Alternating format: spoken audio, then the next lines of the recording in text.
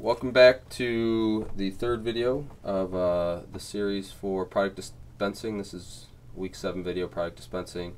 So with this video we're going to quickly just talk about counting the medications. So for those that have been at pharmacy, you know this already, but for those that haven't, when you go to actually count, I just want to make sure that everybody knows that we are counting by 5. So we're actually going to count by 5s. So you'll use a tray like this. You put the pills on it.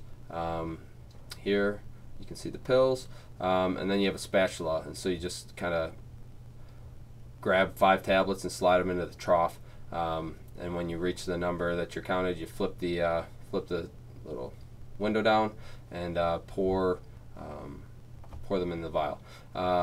So that's counting by 5s is just something that makes things go a little bit quicker. And then also I wanted to cover double counting. So when to double count medications. There's sometimes with medications that are controlled medications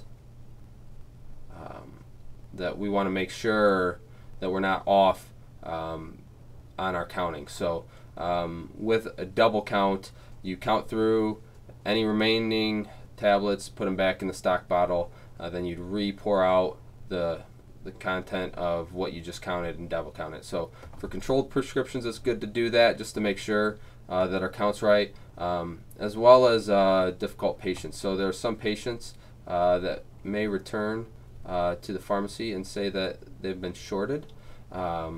If patients do this frequently, it's good to double count their medications just so you can verify for yourself that they have been double counted for that patient. So so that's just a brief little tidbit about counting. So now we're gonna look at once we do count a medication, what are we putting those in? So here I've got some pictures of different sized vials. Vial size, we size them based on dram is the sizing of vial bottles. So a little bottle like this one right here is going to be an 8 dram vial, and then you have a 12 dram vial, which is a little bit taller.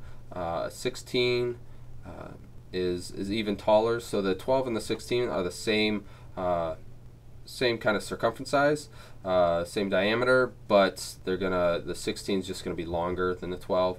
And then we have some wider bottles, wider at the opening, and so this one right here is a 20 dram vial.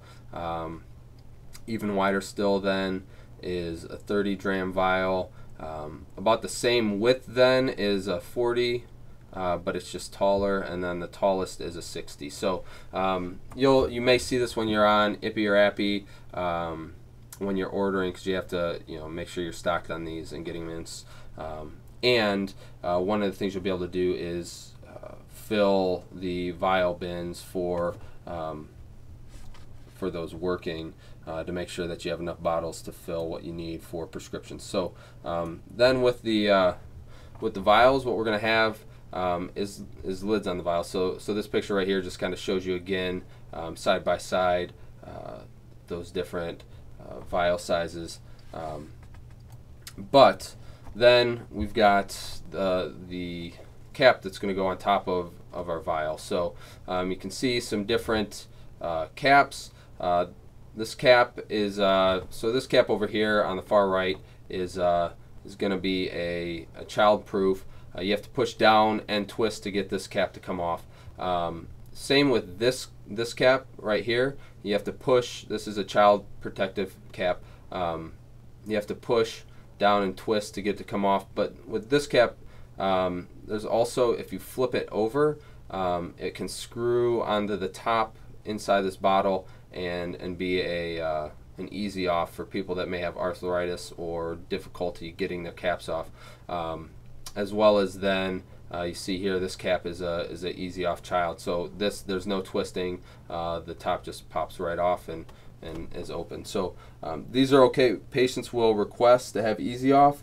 If there is no request, if they've not requested that, though, by law they have to have a child protective cap, because we don't want children to be getting into medications and getting into those medications. And for patients that request easy off, just making sure that they know to keep their bottles away from children, because it'll make it a lot easier for unintended people to get into medications. So then within the pharmacy we have those vials where we're putting pills, but then I also wanted to mention we have bottles as well that we'll put liquid dosage forms in, and so these bottles come in ounces. So you'll have, if you can see on this one, let me get a different color here. What you see on this vial here, you got a Roman numeral kind of 2, 2 eyes side by side. These ounces, so this is going to be a 2 ounce bottle,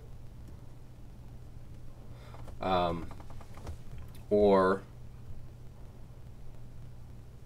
60 mLs, because each ounce is 30 mLs, so 2 ounces is going to be 60 mLs.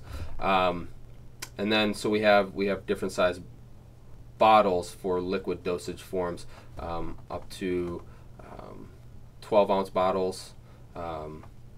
Here's a 4-ounce bottle, a 6-ounce bottle, 8-ounce bottle, and a 12-ounce bottle. So 4, 6, 8, and 12. And so that what's nice about these bottles then, here on the side of these bottles, there's actually what we use for measuring the milliliter quantity. So you've got 30, a 40 mark, a 50 mark, and then a line up here for your 60 mark. So you know how much liquid to put in there if it's less than the full amount. And that's the same with each of these different bottles. So those are bottles for liquid dosage forms. And then the last thing, well, the second to last thing I wanted to talk about in this video is the labeling, and just making sure that our prescription labeling is looks good. So presentation is important. We don't want these labels whapper-jawed and sideways. We don't want a lot of wrinkles through or them to be torn. We want them to be smooth, lined up, and not crooked. So you can see these are some good labels on vials, and again, that's just going to make somebody question if they get a bottle and the label's all sideways and crinkled, and we want it to be pharmaceutically elegant, we would say. So that is something to look for. There are also times, not so much with these vials, but if we have, say, a bottle from the manufacturer where we're just going to we've got a box of, it's a Zithromax Z-Pack, it comes in a box, and we're going to put a label on that. One of the things that you want to do with that is put tape on underneath it, so that when you stick this label to a box, if the patient would want to not come pick that up or wouldn't be able to afford it, you can peel that off without tearing the box up, so that with the next patient you go to use it for, it's a new looking box. So that's just a little side caveat with stock bottles, is to put tape down and then put the label down on top of the tape, just to make sure if you need to get that off for any reason, that you can do it without leaving the sticky back of the prescription label. As well as say that we have a bottle of lotion or a bottle of shampoo that somebody's going to be using around water. We may want to put tape on top of a label to cover it and make it more waterproof, so that it doesn't, start to dissolve and fall off and get all grimy from the use of water. So that's just some little notes about bottles and labeling those bottles. And then the last thing that I want to talk about are auxiliary labels. So we have auxiliary labels, sometimes referred to as AUX labels. And these are just little labels have additional information for the patient. So clinically relevant. So eye drops, we're gonna want to say for the eyes.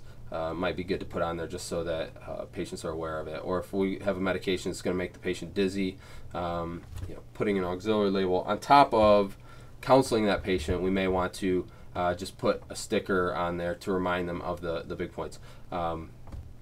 Big things with auxiliary labels is don't overdo it.